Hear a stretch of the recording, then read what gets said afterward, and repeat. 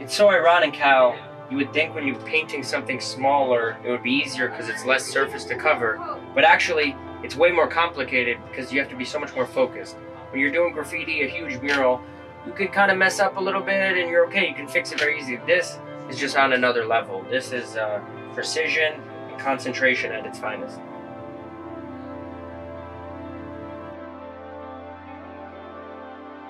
I could do this all day long. I'm actually, this is relaxing.